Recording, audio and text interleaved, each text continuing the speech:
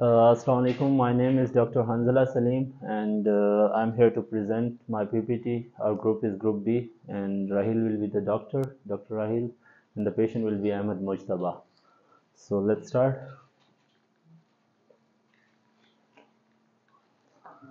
So starting from the basic anatomy of lung, the human respiratory system consists of nasal cavity, oral cavity is there, then pharynx is there, larynx is there, trachea is there, bronchi is there, and then ribs are also included. So the primary function of this system is to furnish oxygen for the individual tissue cell and to take away the waste product like carbon dioxide produced by those cells. So this is the whole anatomy of respiratory system, as you can see in the picture. So basically we have two lungs. The lungs are two spongy organs located in thorax. They consist of elastic tissue filled with an interlacing network of tubes and sacs that carry air and blood vessels that carry blood. Each lung is divided into lobes. The right lung is divided into three lobes. There are three main lobes in the right lung, and there are two lobes in the left lung. The left lung has an indentation called cardiac depression or notch for placement of the heart. There is a notch on the lung, so that is a notch for the heart. So at the end of each bronchiole, there are alveoli. The lungs consist of about 300 million alveolar sac. These are basically the parts where the oxygen uh, there is effusion of oxygen into blood vessels. So first of all, we will start with our clinical examination as we are done with the anatomy. So we have to first of all inspect the chest, the shape of the chest, any scar is there, any prominent veins are there, respiratory rate and the rhythm of the respiratory rate, as well the chest wall movement, is there any intercostal recession, if we have to auscultate if there are any added sound in the breathing, and also the cyanosis in the hands, and also for the sputum we can check the sputum color, or different tests are there to for sputum culture. So basically we start with the general examination of patient. In general examination we have to look at the patient chest, the wall of the chest wall, if there is any deformity or not. So for in scoliosis, it looks like this, and there is pectus excavatum. There is depression in the chest, and in pectus cranitum there is outward protrusion of the chest wall. And also in general examination we have to look for any clubbing in the hand, any tobacco staining, or peripheral cyanosis is there or not. So I would like Raheel Ahmed, Dr. Raheel Ahmed, to inspect the patient, and please. Assalamu alaikum. My name is Dr. Raheel. So today I am examining you. Would you like to allow me to examine you? Yes, sir. So first of all, please tell me your name, Ahmed, age, 24, okay, single or married, single, occupation, student. okay. So today I am examining your respiratory system. Would you like to allow me? Okay, sir. Okay. First of all,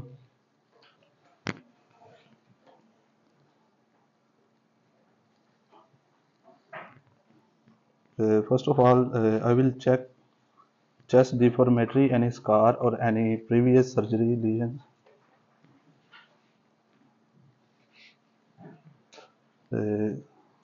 Forward your hand, please.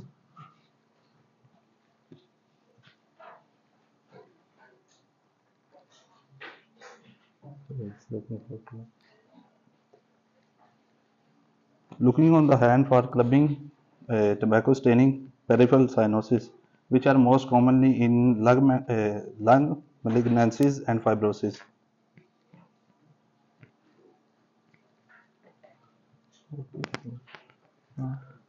So the basic examination is done. The general examination, we will move toward our specific examination. That is, first of all, we have to check for the deviation of trachea. That is mostly seen in pneumothorax as well, and lung collapse or consolidation as well. And then we have some palpitation and also percussion, if the percussion note is resonant or dull, and as well auscultation, if there is any added sound present in the breathing or not in the airway. Mostly there are added sound like crepitation and wheezing is present in asthma and pneumonia. So tracheal position, first of all we have to locate the tracheal position. Trachea is most commonly deviated in mediastinal lymphoma, pleural fibrosis, and also in pleural effusion, atelectasis, and also pulmonary fibrosis. So basically this is the deviation of trachea. As we can see, it is moved toward patient right side, and it is not in the center line, this mark. It is shifted toward right. So if the deviation of trachea is towards the lungs, that is in these cases, atelectasis, pleural fibrosis, also in pneumonectomy and aplasia, while it is moved away from the lung. Means if the right lung is having pneumothorax, then the trachea will deviate to left side. And in these cases, if the problem is in the right lung, then the trachea will also deviate towards that lung. So it moves away from the lungs in case of pneumothorax, pleural effusion, and also in tumor. So Raheel Ahmed, can you check for the deviation of trachea? Yeah, Mr. Khan. So sir, I like to touch your trachea. Would you allow me? Move your neck behind.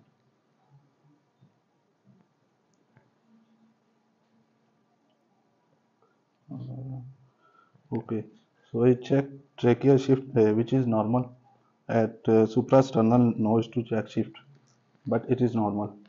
Okay. So then we move toward palpitation. First of all, we have to check for the tenderness. If the chest wall is tender, if there is any muscle strain or intercostal tenderness is present or not.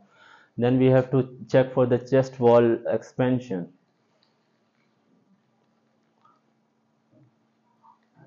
So this is how the chest wall expansion is done.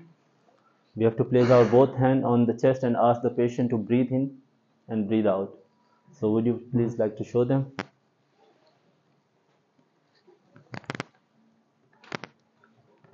Okay.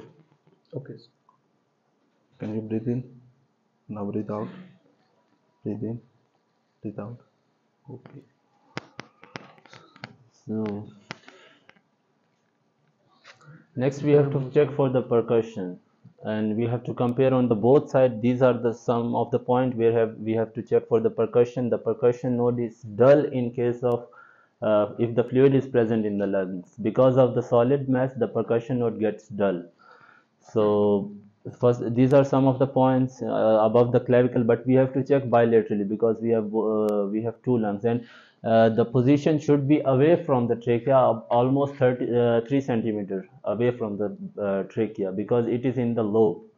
The fluid is present in the lobe, not in the tube. So these are some of the percussion sounds. It is resonant in a case of normal lung, means it is loud, clear, and pitch. In case of normal lung, because the lung is hollow, there is air only inside the lung. There is no solid mass present, and it will be dull because dullness will be present, medium in intensity, and pitch will be present, but the dullness will be moderate, as in case of consolidation, collapse, fibrosis, or abscess, because the fluid present in those cases are not as much compared to the other cases. If it is stony dull, then it is a case of pleural effusion, because in pleural effusion we have a lot of fluid in the pleural area. And hyperresonant means it is very loud and the pitch is very low. It is in case of pneumothorax. So Raheel, can you please show them how to percuss? So, sir, I would like to percuss. Would you like to allow me? Okay. So, as Hunzla said, we can percuss on bilateral. So, first of all, we start from left side clavicle. First, we can put our finger and then tap on our finger to percuss. Now, on the other same side.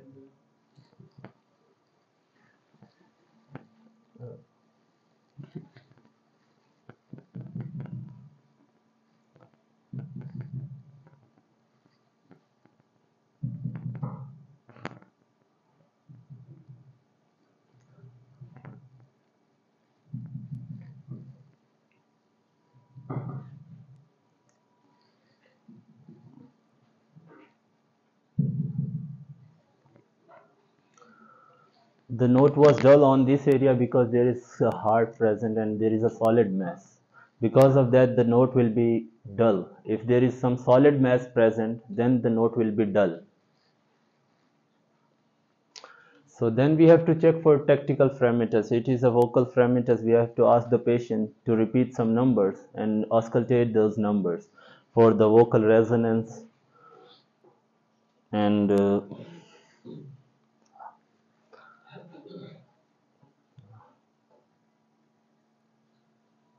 so mostly there is decrease of fragmentus occur as a result of excessive amount of air in lungs. If there is presence of too much of air, if the lungs are hyperinflamed, then the fragmentus will be decreased.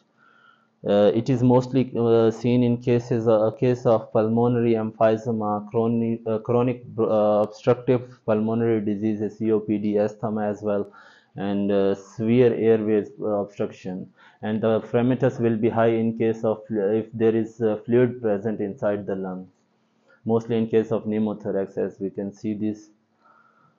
So, in case of lung consolidation, air in healthy lung replaced with something else inflamed, so the fragmentus will be high in case of consolidation.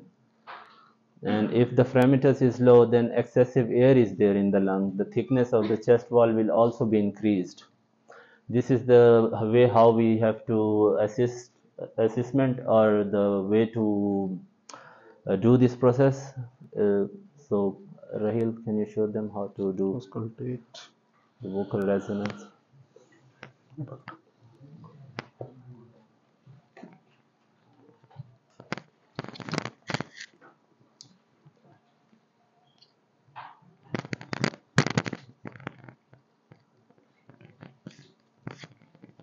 So, sir, when I touch with the stethoscope, you can say 111. Okay.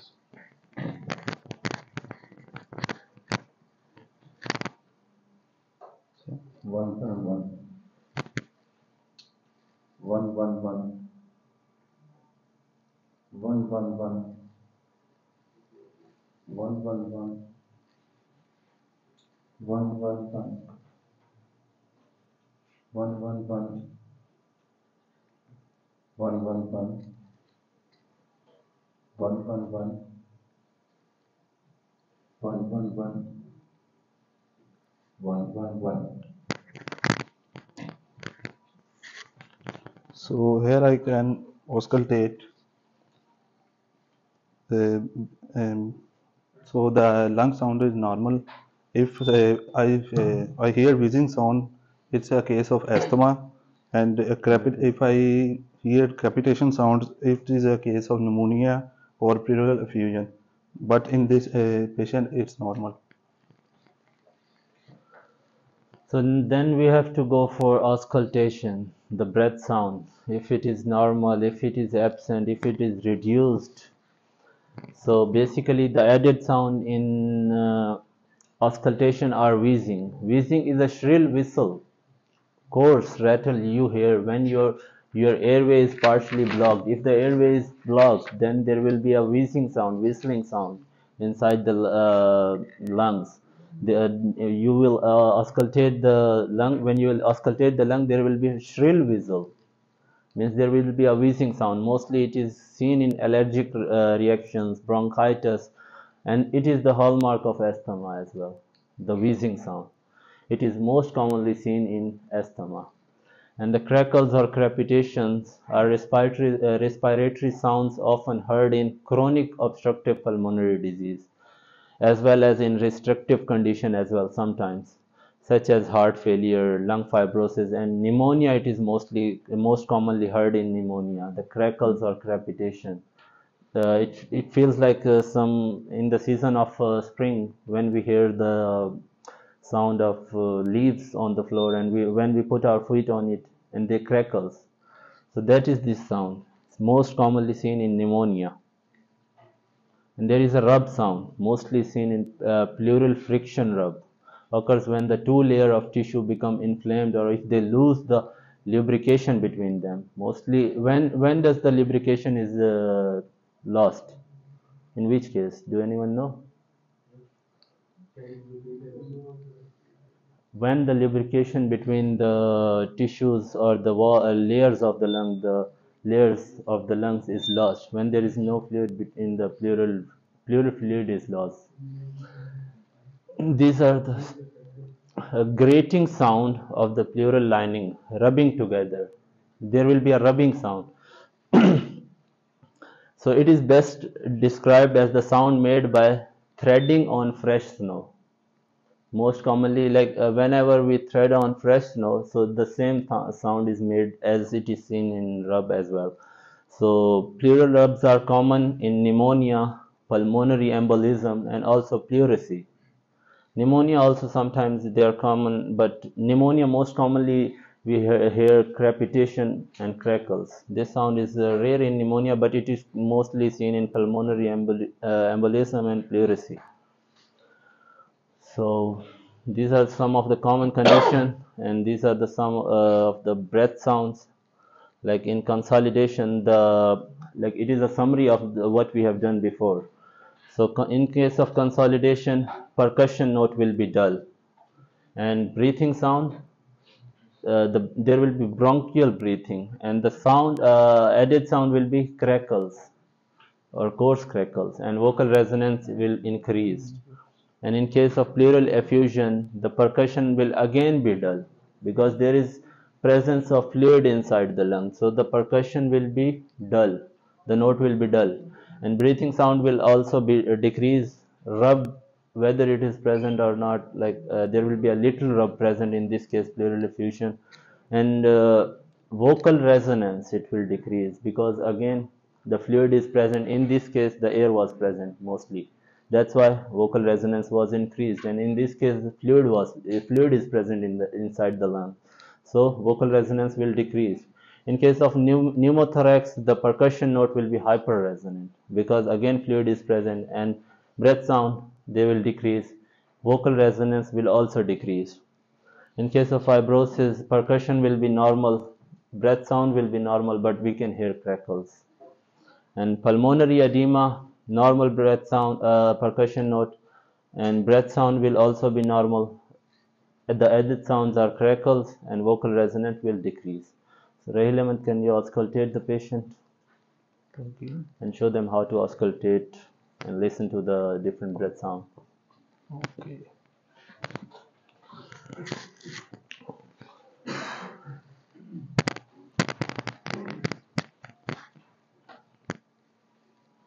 Breathing.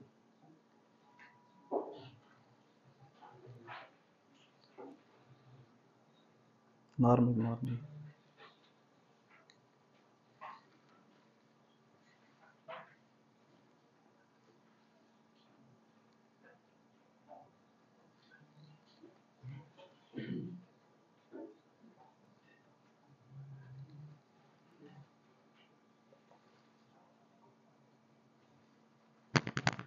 So here I can auscultate the sound, but the sounds are normal.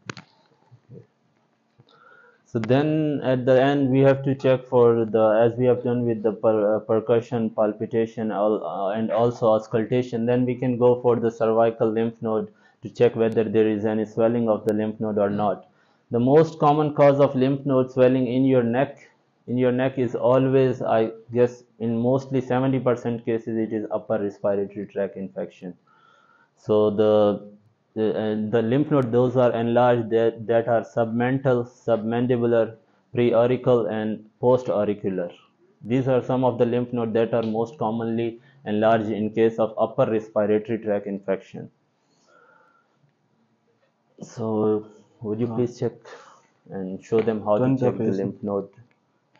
because lymph nodes are always palpitate from behind of the patient. So here, first of all, we check submental lymph nodes, then submandibular lymph nodes, preauricular lymph nodes, and post-auricular lymph nodes. But there is no swelling, so patient is normal. So next we can go for the examination of legs. Ankle edema is always present in deep vein thrombosis, and also erythema nodosum is present. These are some of the pictures. You can see there is swelling of this leg due to deep vein thrombosis, and this leg, it seems normal. While erythema nodosum, you can see this scarring of the skin on the above surface. So would you please check for his ankle edema? Just on the Always we have to compare bilaterally. We cannot Yeah. say while looking at one leg, Yeah. because we have to always check it bilaterally.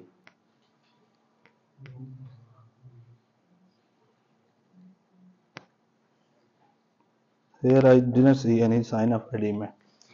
And that's the end. And now Raheel Ahmed would like to summarize his patient, his experience. So please let us So know. today my patient is Ahmed Mujtaba. He is 24 years old. Occupation, by occupation he is a student. So today I examined our respiratory examination. There I didn't find any chest deformatory. I also did not find any deformation deviation of trachea, and I also percussion the chest wall and from front side and behind, and there is no deformatory. On auscultation the lung sounds are normal, and there is no sign of inflammation of lymph nodes and ankle edema and deviant thrombosis. Thank you. He's completely